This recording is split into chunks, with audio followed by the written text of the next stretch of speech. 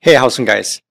In today's video, we're going to learn how to create an interactive matplotlib using PyQt5 framework. Alright, so here's the application we're going to be creating in this exercise.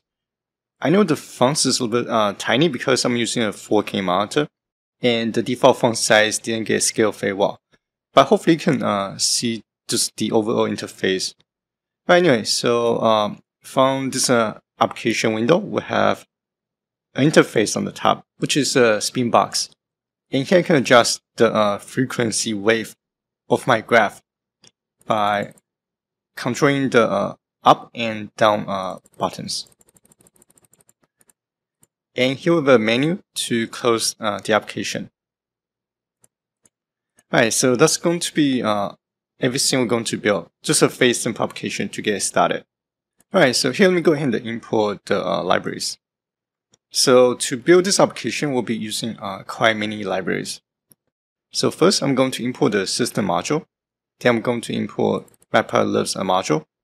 Then I need to specify I want to use PyQt5. In this case, it's going to be Qt5 as the framework.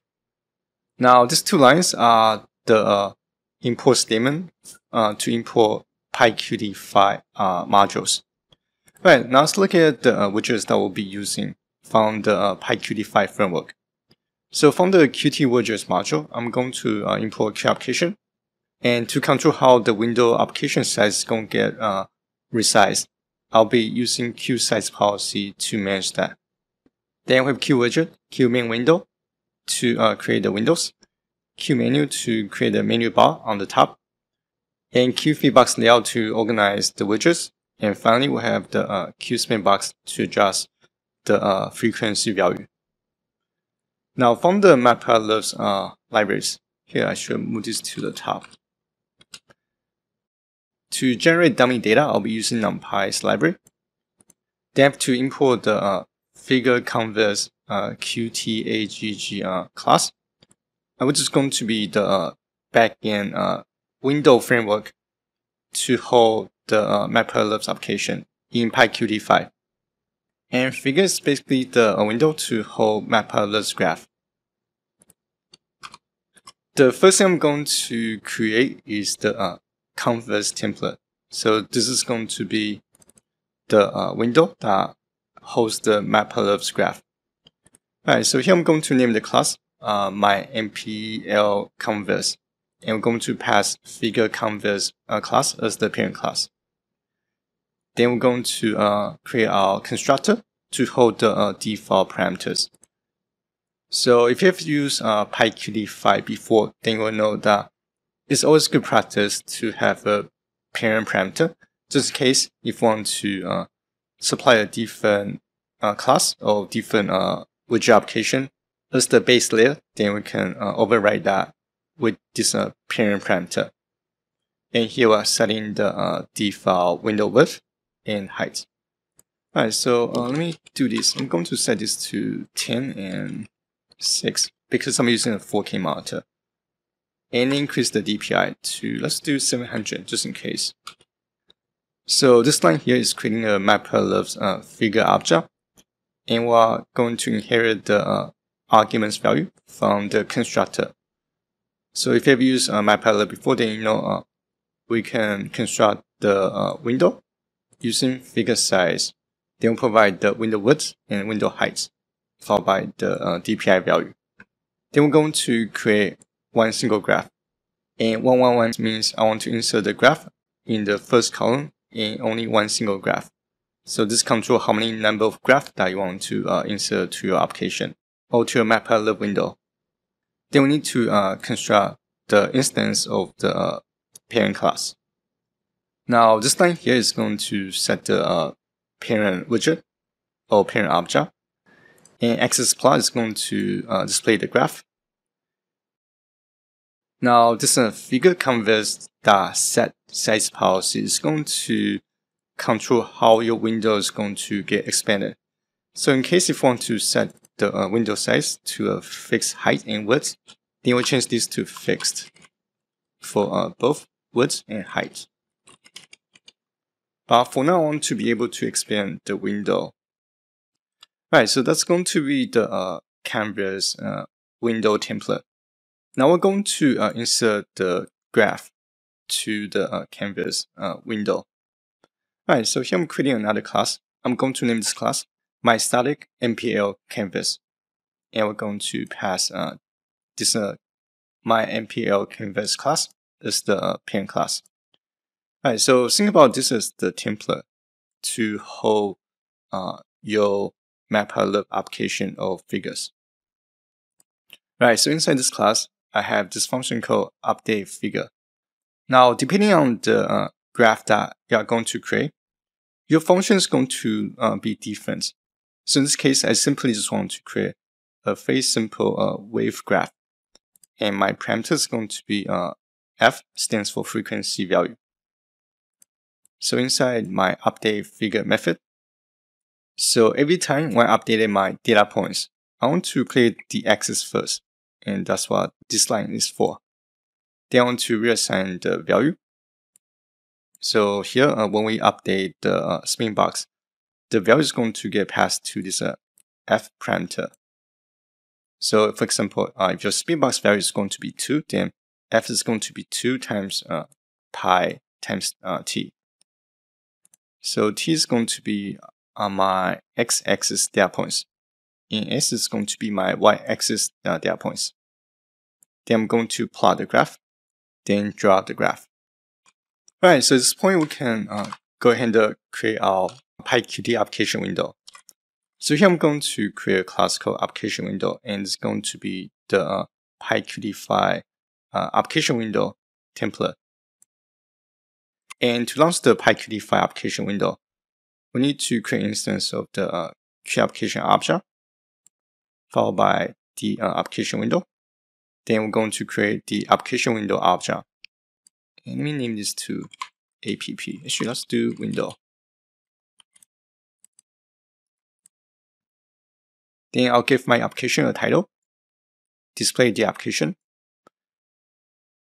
and system.exe is going to kill the application once we terminate the session. Alright, now let's go back to application window. Alright, so the first item that I'm going to create in my application is going to be the menu bar. Alright, so here I'm going to create my Q menu object, and I'll name the object self.fileMenu. So this item here, add symbol followed by file, is going to be the main file menu that we're going to display on the top. Then we need to specify the parent entity, and which is going to be linked to this Q application window.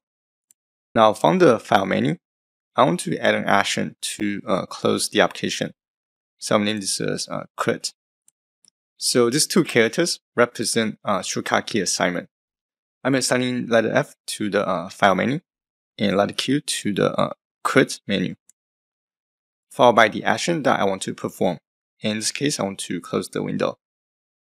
So this one's optional, just in case if you want to make sure that you have assigned the correct shortcut key, because sometimes you may accidentally assign the same shortcut key to multiple actions. Then we're going to add the file menu to the menu bar. Alright, so if I go in the launch the application, and this should be a window.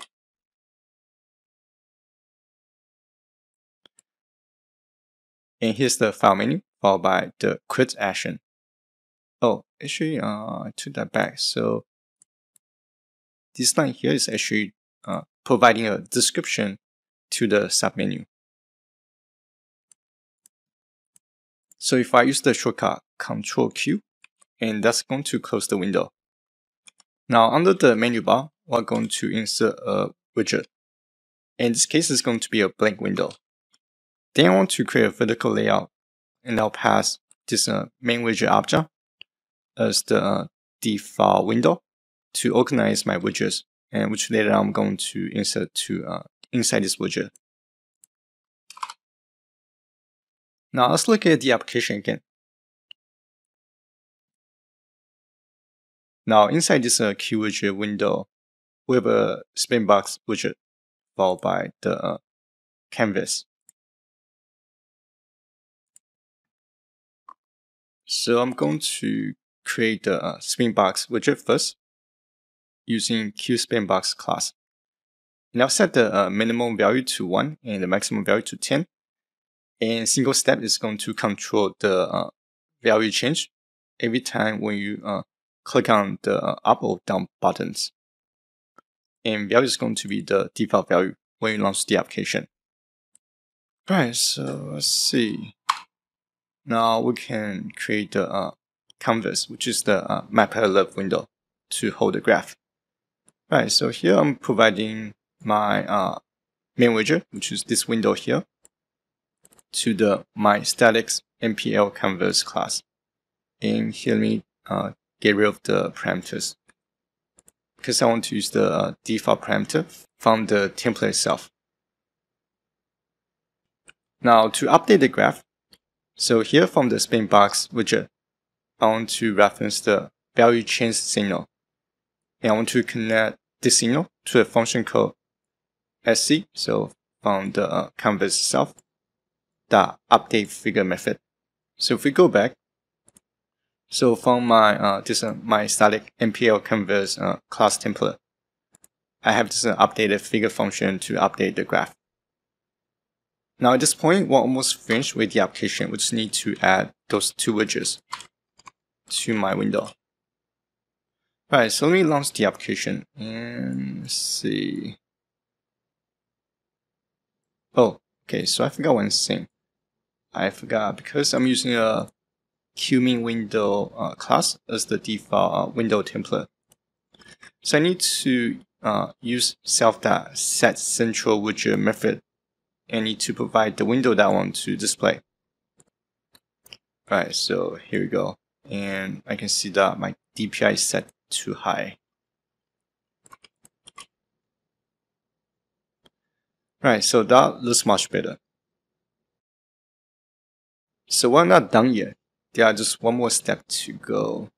I want to insert one last line on top of the central widget method, which is to set the window as the focus when we launch the application, and just in case. Now at this point, we have officially finished the application. Now if I launch the application again, right, so my default is set to 1. Now if I change the value, and based on this